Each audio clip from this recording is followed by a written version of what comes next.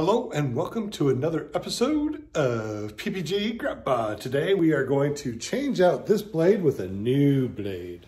Or prop, whatever you want to call it. So I got these new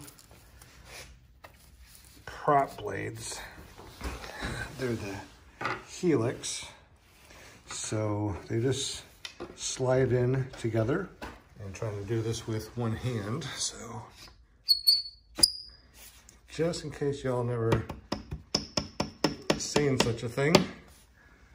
And that's how they go together like that.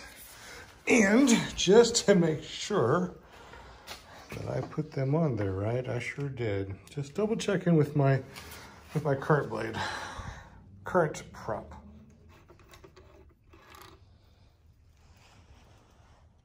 So that's about how long they are. They go all the way through. About there. Squeaks are annoying, but that right there is a spacer, that orange. Then you got this plate on top to keep all the pressure even on these carbon fibers. All right, let's see if I can remove this last one. Without dropping everything, I can show you what this is all about. All right, so there's the plate. The spacer and the prop. There we go. Now we get the very new, pretty Helix, and we're going to put the spacer back in here. So little bump sticks up. Put that through like that. Then we're gonna line up the holes like so. Then you're gonna make sure that that is on correctly. All right, so one is through like that. This is what it looks like with the prop off. I know, right? This little tiny motor can push me up to 18,000 feet legally up in the air. Unbelievable. So I also have some blue medium Loctite I'm gonna put on the ends. So let's go ahead and put the rest through. All right, so they are all through. And I'm gonna take some of this Loctite. All right, I just put a small dab on the end. That is it. You do not need more than that at all. And then I'm gonna make sure that I have this on correctly. And now I'm gonna set this in and hand tighten them in. Okay, so I finger tighten them in like so. I'm just gonna finger tight the top one so it stays nice and snug. And like a car hub, we're going to go around every other one. Our torque specifications are... Okay, for props, here we go. For a carbon fiber prop, 10 to 12 Newton meters. And if you got a wooden prop, 6 to 7 Newton meters. So these torque wrenches are relatively inexpensive. You should be able to find one for about 10 bucks.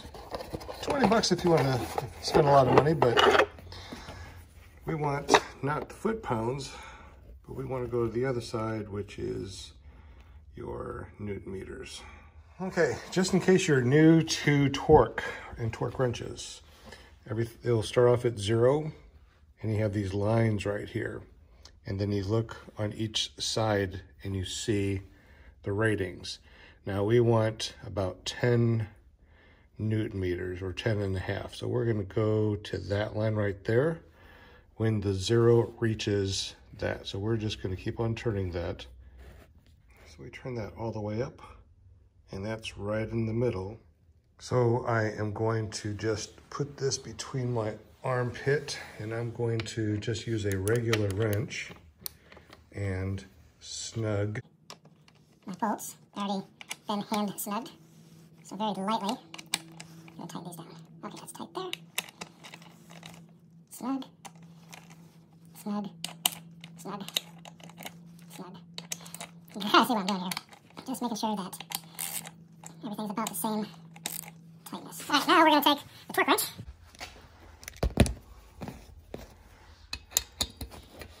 And now with the torque wrench, we're gonna do the same thing, but we're going to spin it until we hear it go pop. Looks like we can go around and tighten these up a little bit more. Don't want to over tighten them, and you don't want them to break.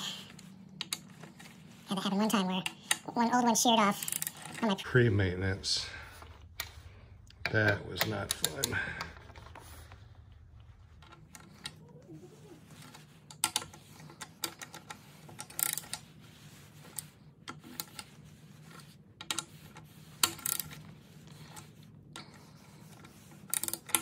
All the tension.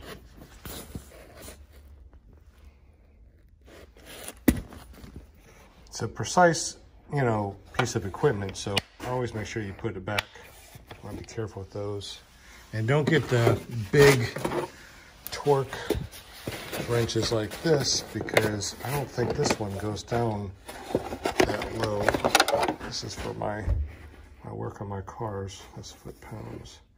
Newton meters. Yeah, it starts off at 13.5-ish.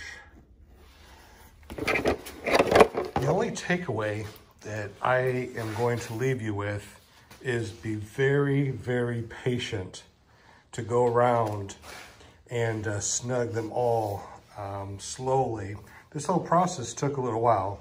Not a whole bunch, but long enough that there could be some impatient people that will crank down on one side too much and break a bolt. Yeah, I did that. So be very patient. Love my new Helix. So I am going to start it and see what it feels like. Put this old one over here. I mean, old as in like it's not brand new. This is the only paramotor I would ever start on the ground for a couple reasons. Number one, it has the comfort bars. My hands can't go through and hit my prop. If it does go full throttle, it'll go down to the comfort bars.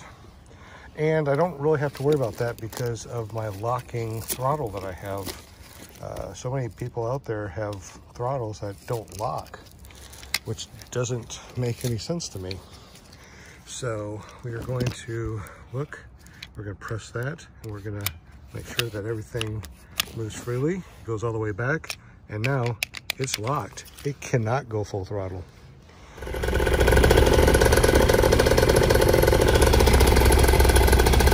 Test it to see if I can feel more thrust and see if it runs to max RPMs.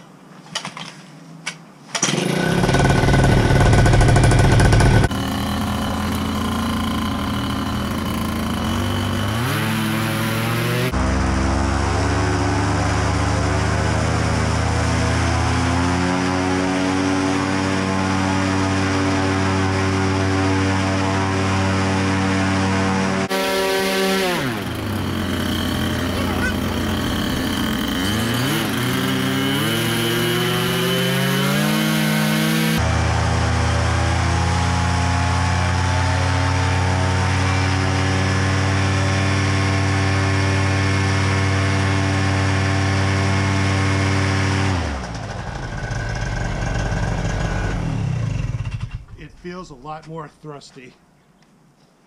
Well, that video that I just did definitely took a lot longer than I was expecting. Anyway, tonight, Tuesday night, we're going to meet over at the sod farm and we're going to fly some paramotors. Tonight, I'm going to check that out, see how it feels, and I'm going to do a lot of touch and goes. We're going to be flying all the way into the evening, so I'll actually be able to fly with my lights on. All my lights. I got my flasher lights over here, my landing lights, my big light there. Ooh, did Yeah. I charged my strobe light on top of here. So I got a strobe light on top of my helmet. I got 2 strobes down here, and I got my big hoop lights. That's gonna be so cool. Anyways, guys, thank you for watching. Sorry it took so long. I hope you enjoyed it. If you did enjoy it, give me a thumbs up and let me know that you enjoyed it. We'll catch you next video. We're flying high. And I'm gonna be putting that motor on the flat top here. I'm gonna be selling the flat top. Get that out of here. You know, don't have enough room to have 2 paramotors in the garage.